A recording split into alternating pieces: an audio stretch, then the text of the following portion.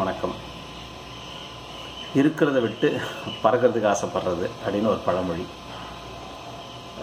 கேட்கும்போதே ரொம்ப எளிமையாக தெரியும். இன்னும் கொஞ்சம் சில விஷயங்கள் ஞாபகப்படுத்துறதுக்காக இதை பற்றி ஆசை போடுவோம். ஒவ்வொரு மனிதனும் தனித்தன்மை வாய்ந்தவன். அவனை எப்போவுமே ஒரு ஆளோட இன்னொரு ஆளோட ஒப்பிடவே கூடாது. எந்த காரணம் ஒப்பிடக்கூடாது. அது நீங்கள் உடல் கட்டமைப்பு இருந்தாலும் சரி, உயிர் கட்டமைப்பு இருந்தாலும் சரி, அல்ல பிறந்த விதமாக இருந்தாலும் சரி, ஒரே வீட்டில் 5 குழந்தைகள் பிறந்திருந்தாலும் சரி, எப்போவுமே ஒருத்தரை இன்னொருத்தரை கம்பேர் பண்ணவே கூடாது. அதனால தான் எனக்கு என்ன தேவை, எனக்கு என்ன இருக்குங்கிறத எனக்கு இன்னொருத்தரோட ஒப்பிட்டு பார்த்து அந்த மற்றவங்களுக்காக என்னை மாற்றிக்கிறதோ அதுக்காக ஆசைப்பட வேண்டிய அவசியமே இல்லை.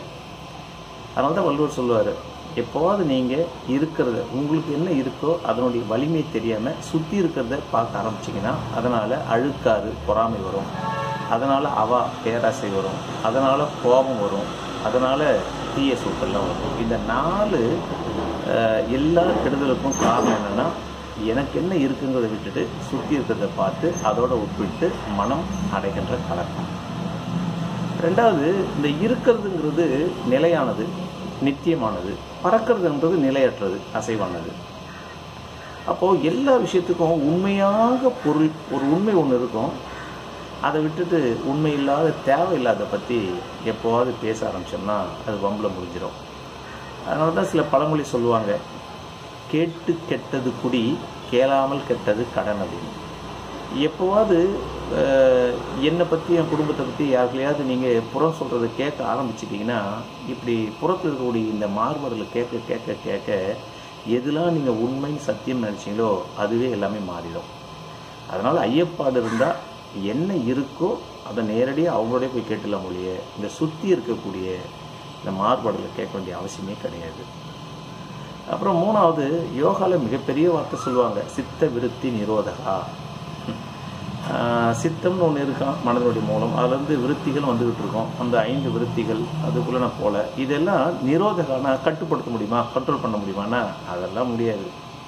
நீங்கள் கட்டுப்படுத்துகிற கண்ட்ரோல் பண்ணுற அப்படின்னா அது பறக்கிறதுக்கு ஆசைப்படுறது தான். அப்போ இது என்ன பண்ணணும் அப்படின்னா, உங்களுக்கு என்ன இருக்கோ, உங்களுக்கு என்ன விதிக்கப்பட்டுள்ள கடமையோ, உங்களுடைய உழைப்போ தேவையோ அதை கரெக்டாக புரிஞ்சுக்கிட்டு அதை நீங்கள் அதுக்காக உழைச்சாலே போதும். இன்னும் கொஞ்சம் அளவு சொன்னால் அவனுடைய சுய தர்மம் என்னன்னு தெரிஞ்சுக்கிட்டு அதை செய்ய ஆரம்பித்தாலே ஆட்டோமேட்டிக்காக தேவையில்லாத மனம் கழண்டிடும் பாருங்கள். அதுதான் சித்த விருத்தி நிரோதகா. இதை தான் பகவத்கீதையில் பகவானை சொல்கிறாரு, விருப்பு வெறுப்புகள் இல்லாமல் உங்களுக்கு விதிக்கப்பட்ட கடமையை நீங்கள் தொடர்ந்து செய்தது தான் மிகச்சிறந்த பற்றற்ற நிலை. இதை தான் வள்ளுவரும் சொல்லுவார், ஒழுக்கத்து நீத்தார் அப்படின்னா என்னுடைய தொழிலுக்கும் என்னுடைய வயதுக்கும் எனக்கு என்ன விதிக்கப்பட்டிருக்கு அப்படின்னா என்னுடைய வேலைகள் என்ன இருக்கோ அதை புரிஞ்சுக்கிட்டு கரெக்டாக அதுக்குள்ளே செய்ய ஆரம்பித்தாலே தனியாக ஒரு தவமும் சித்த விருத்தி நிரோதகாலும் செய்ய வேண்டியதில்லை. அப்போ இன்னும் கொஞ்சம் தெளிவாக சொல்லணும்னா, இருக்கிறது அப்படின்னா எனக்கு உள்ளே இருக்கக்கூடிய உயிர், அதுலேருந்து தான் மனம்னு ஒன்று வருது. இந்த மனம்ங்கிறது பறக்கிறது, உயிர்ங்கிறது இருக்கிறது. அப்போ உண்மையிலேயே ஒரு யோகம்னாலோ அல்லது மெய் ஞானம்னாலோ என்ன அப்படின்னா, இந்த பறக்கிறத விட்டுட்டு உள்ளே இருக்கக்கூடிய உயிரில் அடங்கணும். அந்த உயிர், அந்த ஆன்மா அப்படிங்கிறது என்னன்னு தெரிஞ்சுக்கிட்டு போனோம்னா இந்த பறக்கிறத விட்டுடணும். இந்த மனம் என்ன சொன்னாலும் அது பறக்கிறது தான். மனோமயத்தில் இருந்துக்கிட்டு மனோமயத்தை படிக்க முடியாதான். அதை கடந்து போகிறது எப்படி அப்படின்னா, அப்போ இருக்கிறத எப்படி பிடிக்கணும் அப்படின்னா, நீங்கள் உங்கள் கடமையை நம்ம கடமையை கரெக்டாக செய்யணும் அப்படிதாங்கிறது தான். அதுதான் சுயதர்மம். அப்போ சுயதர்மம் தான் சிறந்தது. அடுத்த தர்மம்லாம் பெரிய விஷயம் இல்லை. சுயதர்மம் இருக்கிறத செய்கிறது. அப்புறம் இருக்கிறது அப்படின்னா எனக்கு உள்ளே இருக்கக்கூடிய ஆன்மா, இதாவே நான் புரிஞ்சிக்கல. வெளியே இருக்கக்கூடிய பேரான்மா, கடவுள், இறை தத்துவம் இதெல்லாம் பற்றி பேசுறது ஒரு பெரிய வார்த்தை. அதே மாதிரி சில பேர் ஒரு மதத்துலேருந்து இன்னொரு மதத்துக்கு போகிறது, ஒன்றுலேருந்து இன்னொன்று தாவறதுங்கிறது கூட கிட்டத்தட்ட இந்த மாதிரி மனோமயத்தினால் இருக்கக்கூடிய குளறுபடிகள் தான். இதில் என்ன இருக்குன்னே தெரியாது, அதில் ஏதோ இருக்குன்னு போவாங்க. சரி, அதுலையாவது என்ன இருக்குன்னு தெரிஞ்சுட்டா சரி. இன்னும் கொஞ்சம் அழகாக சொன்னோம்னா, எதையாவது ஒன்று நீங்கள் ஒன்று இயற்பியலோ இல்லை ஃபிசிக்ஸோ எதுனாலும் சரி, ஏதோ ஒன்று நீங்கள் தெளிவாக படித்தாலே அந்த ஒன்றே உங்கள் வாழ்க்கைக்கு தேவையான எல்லாத்தையும் கொண்டு வந்து கொடுக்கும். பொருளாதாரம், ஞானம், தத்துவம் எல்லாமே. அதனால் எதை படித்தா பெரிய ஆளானுங்கிறது முக்கியம் கிடையாது, எதை செஞ்சால் பெரிய ஆளானு முக்கியம் கிடையாது. நீங்கள் எதை ஒன்று செய்யுங்க, அதை முழுமையாக நிறைவாக அதை முதல்ல கரெக்டாக செய்யுங்க. அதுவே உங்களுக்கு தேவையான அனைத்து இன்பங்களையும் கொடுக்குமா. அதான் இருக்கிறத விடாமல் பறக்கிறதுக்கு ஆசைப்பட வேண்டிய அவசியமே கிடையாது.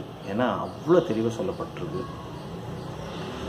நீங்கள் சயின்ஸ் வழியில் சொல்லுங்கள் அப்படின்னா அணுவில் இருக்கிறது தான் அண்டத்தில் இருக்குது. அதனால் அண்டத்தை படிக்கணும்னா அண்டத்தை பற்றி கவலைப்பட வேணாம், அணுவை தெளிவாக படித்தாலே போதும், அண்டத்தை படிச்சிடலாம். இதை ஒரு விளையாட்டை சொல்லுவாங்க. ஒரு பையன் வந்து போட்டில் படகுல ஒரு பெரிய வேத விற்பனர் நிறைய வேதம் ஞானம்லாம் பேசுகிற கூப்பிட்டு போகிறாரு.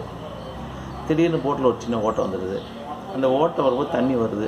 அந்த நேரம் பார்த்து அந்த வேதம் சொல்கிற பையனை பார்த்து கேட்குறாரு, உனக்கு இந்த வேதம் தெரியுமா, இந்த ஸ்லோகம் தெரியுமா, உனக்கு அது தெரியுமா, இதெல்லாம் வாழ்க்கையில் வேஸ்ட்டு, இதெல்லாம் உனக்கு தெரியுமா நிறைய கேட்குறாரு. இப்போ அந்த பையன் கேட்குறான், ஐயா இதெல்லாம் எனக்கு தெரியாது, ஆனால் எனக்கு நீச்சல் தெரியும், உங்களுக்கு நீச்சல் தெரியுமான்னு கேட்குறான்.